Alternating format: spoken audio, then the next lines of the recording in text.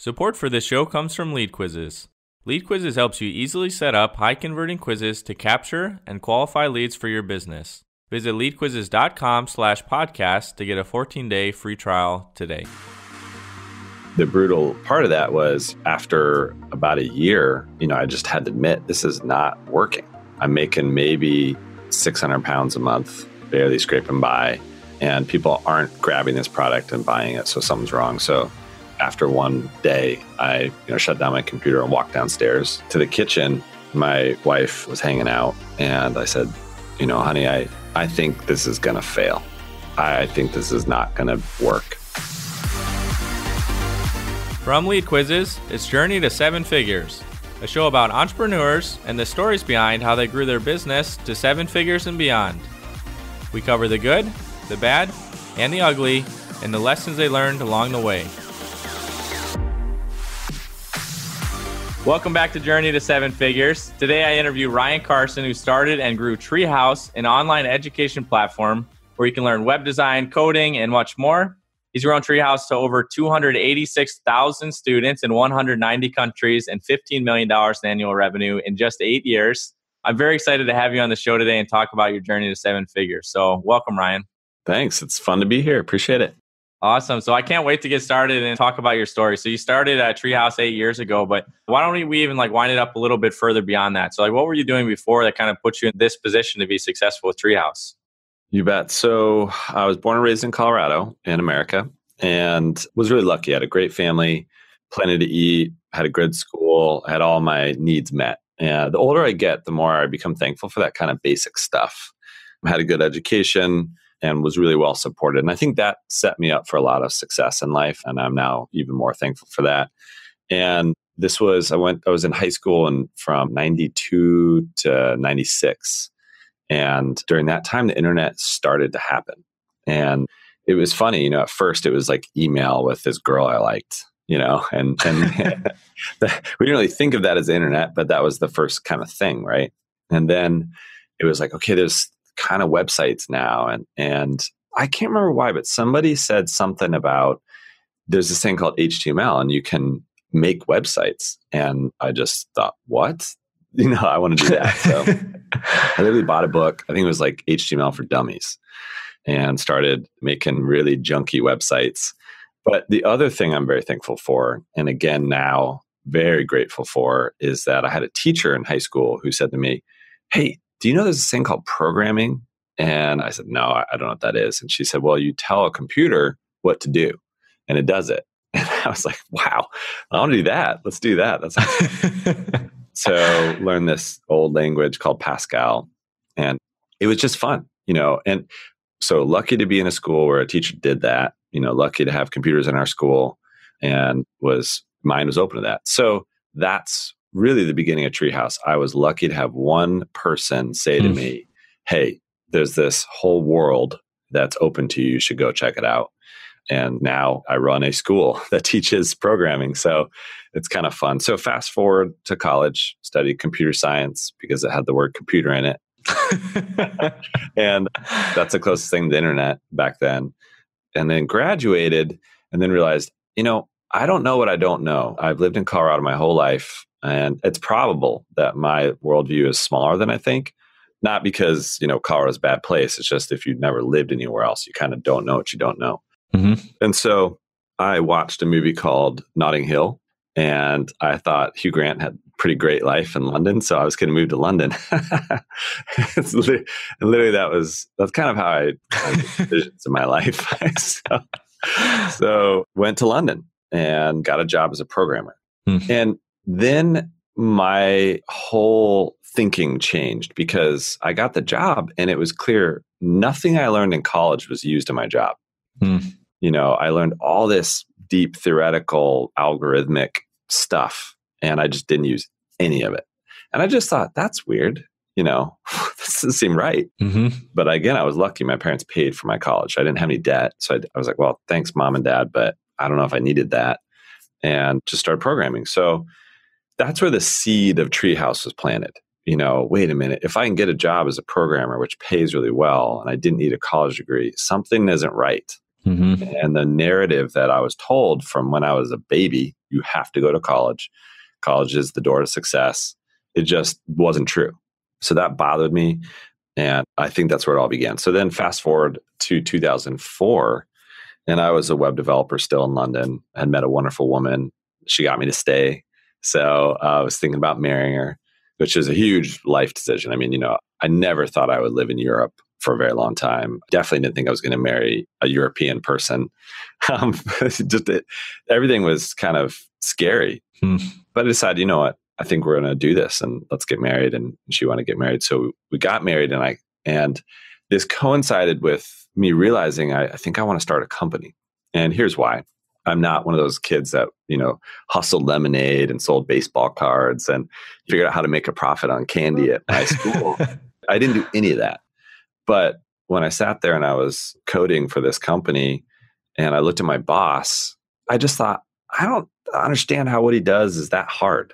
He drives up in his, Ferrari, and he, looks like he plays golf all day, and we do all the work. Like, I don't get it. What is this, running a company thing all about? And I just thought I could probably do it myself. I don't want to be the guy in the Ferrari that plays golf. I just thought, I think I want more freedom in my life. So just saw, it appears that, this boss guy has freedom. He makes plenty of money. So how hard can it be? And my blog used to be called The Naive Optimist. And the reason why is because I think anyone listening to this podcast has a portion of them that is optimistic and is comfortable with being a little bit naive. Comfortable with the fact they don't know everything and they will never know everything, but what's the worst that can happen here? And that definitely is the camp I fall into. So I thought, how hard can it be? I mean, what's the worst going to happen? I don't have any kids yet. My wife has a great job. She can pay the rent. Let's try it. And at this time, a guy named Jason Fried, who runs Basecamp now, it was called 37 Signals, was blogging a lot about this idea of starting a SaaS product. Hey, find a problem, create a web app that solves that problem and charge monthly. Anybody can do this. And I really got hooked by that idea. So I thought, I'm a developer. I can find a problem and I bet I can fix it and I can sell it. So I was a web developer in a design agency. And the problem that we had, as dumb as it is now, in 2004 was we couldn't send files that were over 2 megs. And so you couldn't, get your Photoshop files or anything to your client. It was madness. And so we used these crazy things called ISDN lines, which are I don't even know how fast they are, but they're really slow compared to the amazing internet we all enjoy today.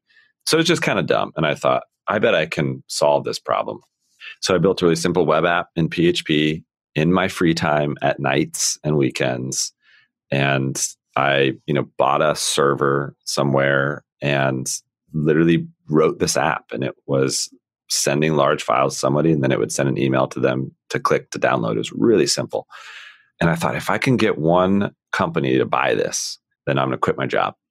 So I thought, well, I want to charge monthly, but if I can get one company to sort of buy a lifetime license of this thing that is enough to give me 2 months of, rent payments, then I'm going to do it. And I found one customer who is a friend of mine that said, yeah, we'll pay you £3,000 for this system that will solve this problem forever for us. And I remember he wrote me the check and I was like, holy cow, I have £3,000. I'm going to quit my job.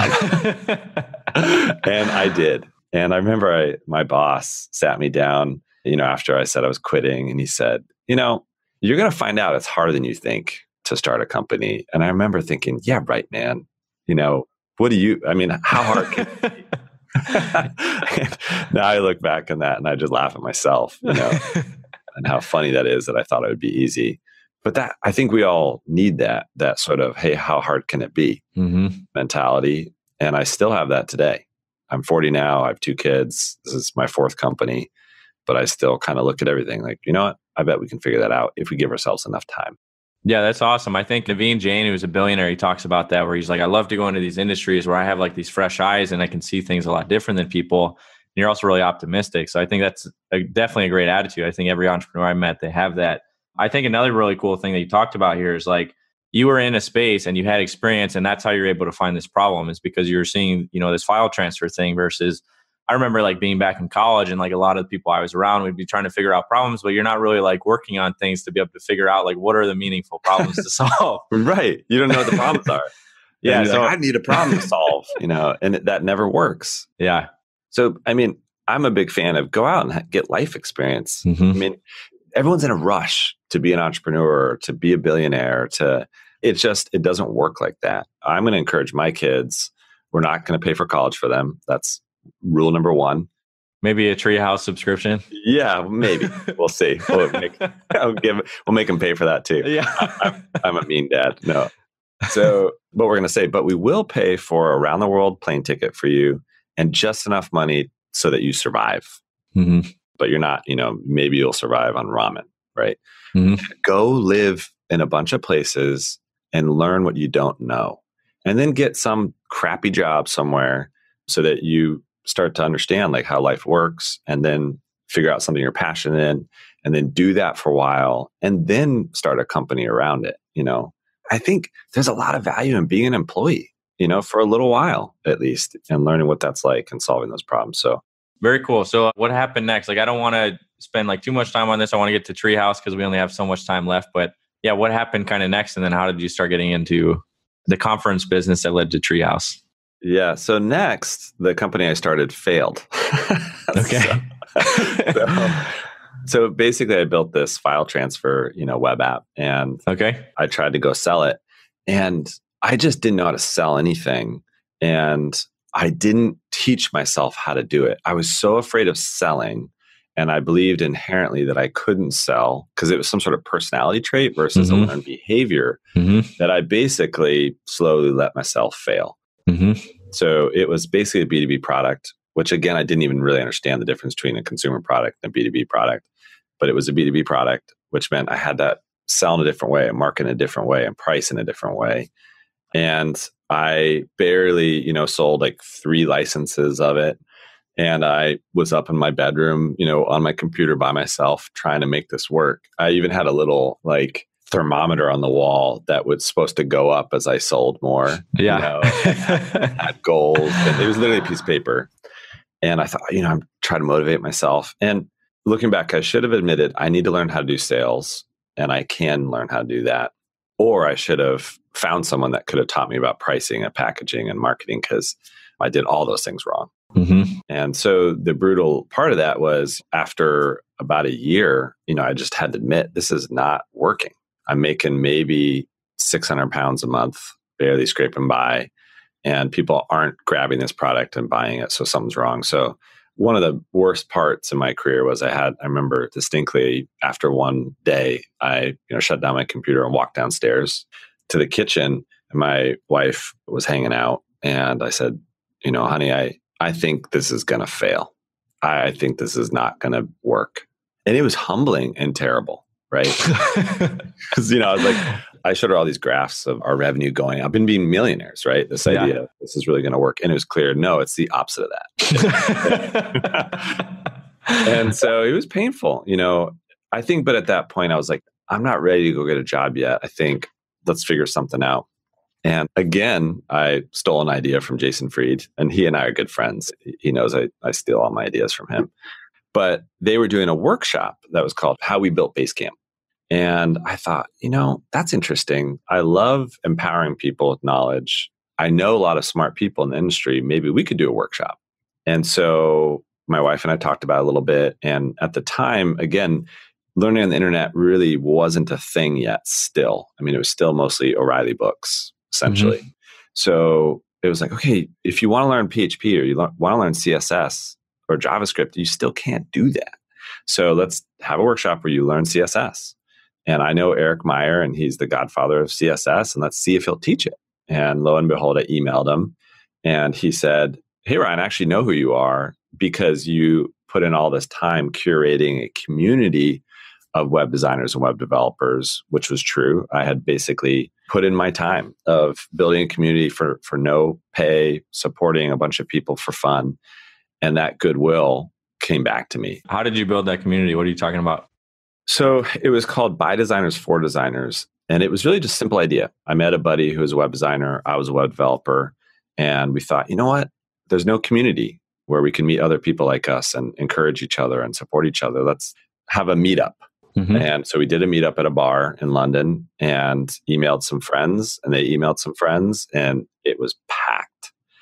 And I'm like, gosh, this is fun, And we were the center of that community. We were the organizers everyone knew, and his name was Ryan. So it was Ryan and Ryan, And this is social hack number one, build a community, because if you're at the middle of it, it gives you a huge amount of credibility and connection. I just got back from SaaStr, and Jason Lemkin and Harry Stebbings had done this, just perfectly. They've built this community of SaaS around them, and they're the godfathers of it now. And so basically I'd done that, and I didn't really know I was doing that. I was building up this huge amount of social capital. And so we did more of these events and more of them and more of them. And this is something I did at nights and weekends. I was a web developer by day. So that came back, and I'm still reaping dividends from building that community. And I would highly advise people, think about building a community. It's hard long-term work, but if you do it, it pays back exponentially. So Eric said yes. And then it just got better and better. David Heinemeier Hansen from 37 Signal said yes. Jason said yes. And we got better. Cal Henderson, who's the CTO of Slack, said yes. And eventually this gets to, I was running conferences because the workshops grew into conferences. And Mark Zuckerberg was on my stage, and I was interviewing him for the first, time he had ever been to Europe. Wow. And that's crazy. But it started off with, I did a meetup in a bar, right? Yeah. And so I think I want everyone listening to realize this is a long-term game, and you don't have to know exactly what your product is or what your company is. But as soon as you are passionate about solving a problem, start working on building a community around it, start helping people, and don't ever stop that work, because it pays back massively in the future. And then that set up the foundation for launching Treehouse. So I basically pivoted into teaching people in person. And we did these workshops. It was really fun. Then we grew those into conferences. That was really fun. And then in about 2009, 2010, after I'd been doing it for, 5 years, it just struck me, this is not really going to scale. And this is not really going to help a lot of people. How far did you get it to as far as like sales, like the conferences? And I think it was a couple $1 million in revenue. Really? It was okay. I mean, we probably had 15 employees, but it was the most stressful business I've ever run, because you would invest, $500,000 in an event, and then you wouldn't really know if you were going to be profitable or lose money until even the day of sometimes. All the final sales come in the last couple of weeks. So stressful. Yeah. And so it was stressful, number one. But number two, I'm very mission driven. I was actually raised in a very religious environment, and I'm not really religious now, but it was taught to me, from when I was born, that other people matter and I should serve other people. And that's important. And I still believe that today. And so this conference business just didn't tick the boxes for me on truly helping people that needed help and giving equality to people and doing those kind of things. So I thought, well, okay, how do we take this good thing, but actually scale it and make it effective and make it affordable?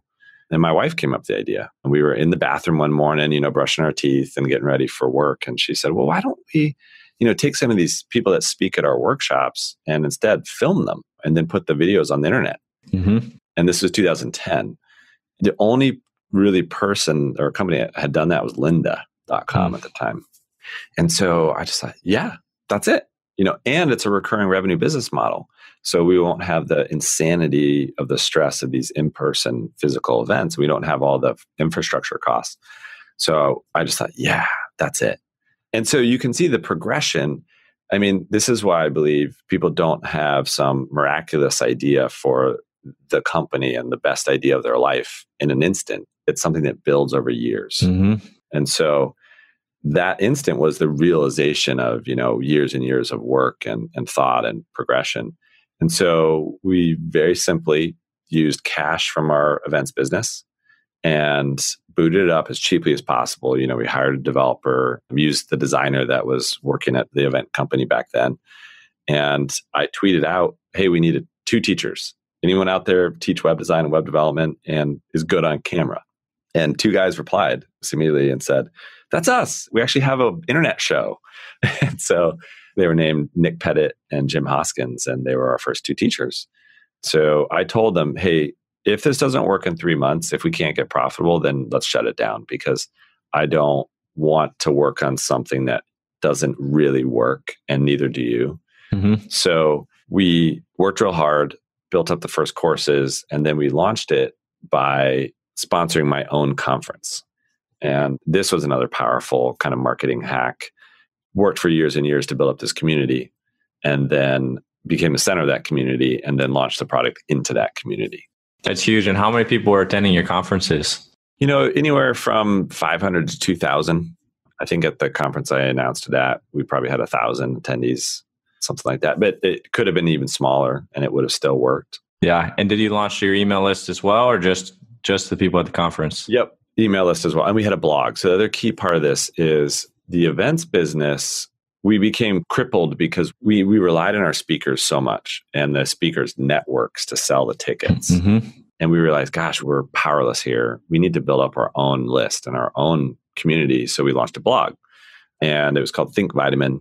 And it was all about web design and web development. And that got to be big. And so we also launched it to the blog and to the email list as well. So you're going to hear the same thing. I'm sure everyone's heard on, every single one of your shows. Build a list, take your time, and then use that. So that's what we did. And so I think we got something like 3,000 customers almost right away. Wow. To the conference and to the blog and the email. We got 3,000 customers for what is now Treehouse. Okay. Yeah. So they signed up, started paying us $25 a month. Even though we had very limited courses, we launched with as much as we could make, but it wasn't some huge library. Yeah. Okay. That was the beginning. Awesome. So that was like right off the bat, that was $75,000 a month. So almost $1 million business. Yeah. But it took us 6 years or 7 years to build the community, right? So that's why it wasn't an overnight success. It was very much a long-term success. Okay. Awesome. And then so with those guys that first started filming the courses for you, did they film it for free because you had a big audience you're going to launch to, or did you guys pay them? Nope, paid them. So I'm a big believer in paying for stuff because you get higher quality. So we paid them as contractors initially and went hard on, as high quality as we can. And I think that works for us. So, okay, awesome. We'll get back to the show in a minute, but first a quick thanks to our sponsor, Lead Quizzes. If you want to grow your business to 7 figures and beyond, you must learn how to generate leads predictably. When I first started my business, lead generation felt like riding a roller coaster. I would have huge sales months and then months with nothing. This happened because I relied solely on referrals and networking to grow my business. Predicting growth and investing in the future were frightening because I didn't have control over my lead generation. That was before we created Lead Quizzes. Now I predictably generate leads in my sleep and have stopped worrying about where the next sale will come from. Top marketers like Neil Patel and Lewis House have used Lead Quizzes to increase their lead capture by up to 500%. Think about it. Quizzes are fun, engaging, and you can offer personalized feedback in exchange for your quiz taker's contact information. Lead Quizzes is a software that allows you to set up high-converting quizzes quickly without having to hire an expensive programmer. In fact, our users have generated over 3 million leads for their businesses. Take control of your lead generation today and start your 14-day free trial by going to leadquizzes.com/podcast. All right, so $75,000 a month, like right out of the gate after all this work of building this community, building this list, and you guys have grown to 15 million today. So do you maybe want to talk about like what are some of the steps between basically $1 million in revenue and where you guys have been able to get to today? Yep. There's been a million painful lessons. And so a couple of them are that you need to identify your persona very quickly. Who are we targeting here? And then you need to be very focused on that.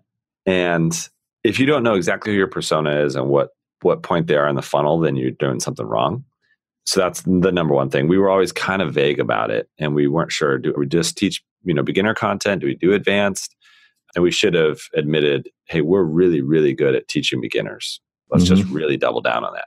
So even now, we have hundreds of thousands of students. We've taught 850,000 students over the past 8 years. We should have said we're the best at teaching beginners. That's what we do. So be very focused. Yeah. Can I ask you about that? So how did you figure out who your users were? And like, what were some of the problems or symptoms that you were seeing because you weren't focusing on the right people? So I think you realize what you're best at. It's almost like a gut instinct thing. What are we really trying to do here? What could we be the best at in the world? Maybe we're not the best right now, but what can we be the best? Mm-hmm. And then what are we passionate about? And then what makes us profit, right? So those three circles need to intersect: profit, passion, and then, focus. Like, what can you be the best at? So that's part of it. I think people can ask those three questions and narrow it down. And if you don't do that, the problem is you stunt your growth. So to be frank, we should be a lot bigger business right now than we are, but we've learned those lessons now, and now we're growing again really fast. So then take that persona and use something simple like Instapage or any kind of landing page tool, and iterate very clearly with your landing pages. Don't build all of your logged out pages, natively with your own team. It just isn't worth the effort. So iterate on that very quickly, and then just measure, the normal funnel metrics that really matter, and then work on improving those.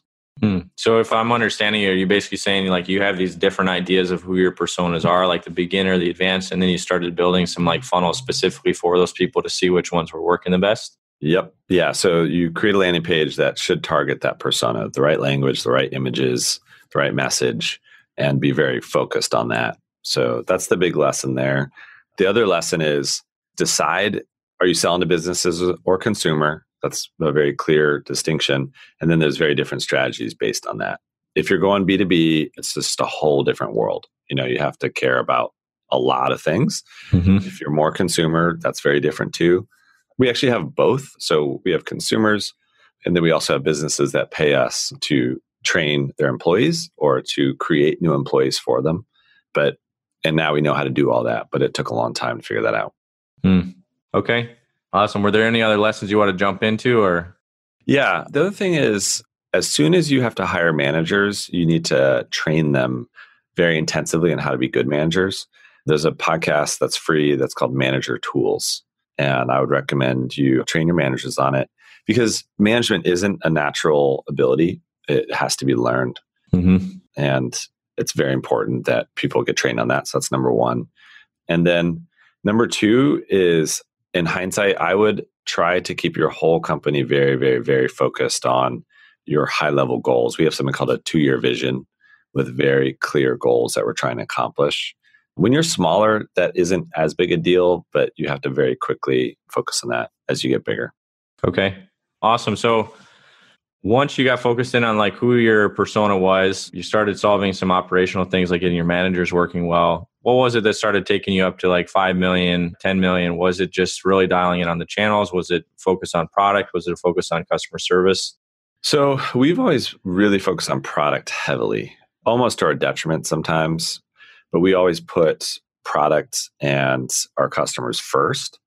And I think that's paid huge dividends now. So people always said, yep, Treehouse is amazing. Like, if I'm going to learn how to code, it's just the best. And we tried to figure out, what do they mean by that? And it was hard to figure it out exactly, but we know now the ridiculous amount of effort and attention to detail and passion we put into the product, it does come out, and it really does matter. So I think you have to have a good product, and you have to time it right. So you could have a great product, but not time it right. It's not going to work. We could time it right, but have a bad product that may work, but it's less likely. So focus a lot on that. The user experience is really, really important. And so we've been maniacally focused on that. But we're a school, so we're very different than our competitors. We have full-time in-house teachers. We don't outsource our teaching. Mm-hmm. We don't have a library where people can put their own courses in and get paid. It creates a school with a bunch of freelance teachers who don't really care about the outcomes of the students and don't improve the curriculum over time. So I think you have to be willing to make these long-term bets on quality. And it is hard to measure the value of that. I know for sure that's the reason why we went, from 1 to 5 million. The second thing is timing. It was the right thing at the right time. You have to admit that as an entrepreneur, sometimes you're just driven by the market and sometimes you're not. Okay. One thing, I don't know if you have a lot to say about it, but like improving like your product or your courses, like how are you figuring out what's good or what's bad or what's the right user experience? Because your thing, like you guys talk about like you can learn how to code if you spend 6 months, 2 hours a day. So obviously that's like a lot of commitment. How do you really make sure that people stay engaged and follow through and get the results they want? So the one thing everyone should be doing is measuring NPS, Net Promoter Score. So it's kind of the first place to start. And there's a bunch of tools that make it easy to do that. So I would do that first, and then you start getting feedback from your customers on what's working and what's not. And that's a really great way to start. And then secondly, what you need to do is make sure that you dedicate your developers and your designers time to improving the product, not just shipping new features. If you just ship new features, then your product decays. And we've made mistakes like that. And now we're focusing heavily on making the core experience better. A lot of people talk about the first mile of your app, which is, the onboarding experience and how important that is. So I'd recommend folks really dedicate a lot of time to that. Yeah. Yeah. A guy named Joey Coleman talks about the first 100 days, but I know software, it's about the onboarding and getting people like activated. Lead quizzes is us getting people to publish a quiz quickly. Yeah, that's great advice. So we're kind of wrapping up a little bit on time. There's a couple areas I want to talk about. You guys have raised $13 million to this point. Do you have any advice or feedback for people interested in potentially raising money, like the good and the bad, or what you've learned? We've only raised 1/10 of what all of our competitors have raised. So we've actually raised very little compared to everyone. We're also sustainably profitable. We may never raise money again now. I have a very, very long-term vision for the company that doesn't rely upon raising money. Now, I think that entrepreneurs should be very careful about raising money. It is not a requirement to success. And so, number one, don't do it unless you really, really need to. And definitely don't do it because it seems like the cool kids are doing it and you have to raise money to be taken seriously. Just ignore all that. Because if you raise money, you are setting something in motion that you won't be able to stop, which is you need to get those investors a return. It's not moral if you don't. I mean, you can't take someone's money and say, I'm never going to return your money. Now, we're going to return our investors' money, but it's going to be over a long-term period, and it's probably not going to be an IPO. Maybe it's going to be an IPO. That just doesn't matter. The point is, let's build a long-term viable company that is valuable, and then the investors will be able to get their money out somehow. So just know that. It introduces a lot of stress and a lot of hardship that isn't necessarily going to be worth it. Investors are different. Some are very valuable, some are not. So they're not all the same.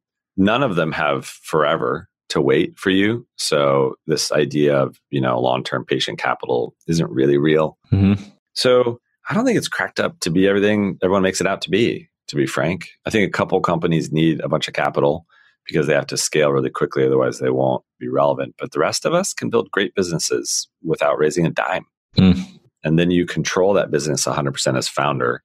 And so you can protect it and grow it for the long term. I wrote a whole blog series called Not Silicon Valley. It's a 4-part series on Medium. And if folks are more interested, they can Google that. Yeah, we'll link up to it in the show notes. Great. Awesome. Okay, well, we're kind of wrapping up. So just a couple of quick questions. Ryan, what's the one thing that you think you did had the biggest impact on your growth? I think the quality of our product had the biggest impact. We really worked hard at making it actually the best teaching code. So that was the biggest. I wish I would have gone back in time though and learned how to sell things sooner. I actually think that I'm really good at sales now and I enjoy it. And I wish I would have learned that sooner. Okay. Where did you go to learn those or learn how to sell? I basically realized that selling is actually just about building relationships. At least high level sales is. And I love doing that. So it was partly just admitting, I love doing this. And then, there's a couple great sources like SaaStr is really good for learning, kind of sales metrics that matter and kind of learning that. They actually launched something called SaaStr Pro, which looks really good too. So I think you can learn most of that stuff that way. And if you just think a lot about what other people need, then you become good at sales because that's really all it is. Like, how do I get you what you need? Awesome. Okay. Ryan, if you could go back in time and start over, what would you tell yourself? Oh boy, a lot. I would sit down with myself and have a little cry. I mean, it's just so hard and good, going through this whole thing. I would probably go back in time and tell myself, you're actually great at sales and get out there and sell as the CEO, get some big deals done early because I really think that skill is learnable and it's enjoyable, and it's good to lead from the front on that. So if you are listening to this show and you think you're kind of a product person and you're not good at sales, that's a lie. You can learn sales. You can get really good at it and really enjoy it. And if you're selling something you believe in, it's actually really fun. Mm-hmm. If you're a salesy person and you know you already love that, you better start caring about your product, because it doesn't matter what you sell if it's no good. So I'd go back and tell myself, hey, kind of get your shit together and learn how to sell stuff, Ryan, because you can do it. So yeah, I think that's great advice. I felt the same way when I started my business. I was like very nervous or timid or shy about sales, but it's a learned skill, as you said. And like I read in the book one place, I talked about it on this show before. If there's something you don't know, honestly, you can sit down and read 10 books on it and you can probably get pretty good at like any type of skill. And so I've always stuck with that, whether it's sales or it's product. I'm sure there's 10 books or 10 courses that you can go through. You're going to get dramatically better. You can learn almost anything. It's your mind that limits you. It's so weird. Mm-hmm. And I was letting my mind limit me, and looking back, it's just frustrating. So the other part I'd say is you got to be disciplined. Discipline is really key now. And I think there's just a certain amount of, you got to do the hard work for years and years and years. If you're not willing to do that, then start and learn how to do that. You'll never be successful if you don't have daily discipline. I would go back and tell myself that too. Okay. Well, Ryan, thanks so much for coming on. If people want to find out about you or learn how to code in 6 months with 2 hours a day, it's teamtreehouse.com. Where else can people find you? I'm on Twitter and Instagram as Ryan Carson, just one word. And Treehouse is on Twitter as just Treehouse. So yeah, come and say hi. Awesome. We'll get those linked up. Thank you so much for joining us today, Ryan. Thanks a lot. It was really fun. Awesome. Thanks again for listening to our show this week. If you want to find out more about Ryan Carson and the lessons he shared today, or read our show notes, visit leadquizzes.com/8. If you'd like to start generating more leads for your business and get a free trial to Lead Quizzes, go to leadquizzes.com/podcast. Next week, I'll be interviewing Jeremy Young on how he built and sold multiple businesses for 8 figures without raising money or driving his own traffic. Please subscribe to our show so you don't miss this next episode. I'm Jeremy Allens, and you've been listening to Journey to 7 Figures.